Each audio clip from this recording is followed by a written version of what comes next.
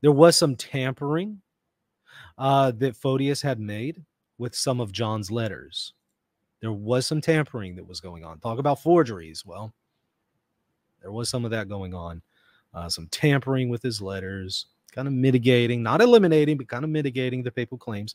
There was some of that going on with Photius. But at this point, he did not tamper and did not omit passages about the papal claims, but in fact had them read out to help restore the peace. Well, what does that mean? That means he didn't see the papal claims as heretical.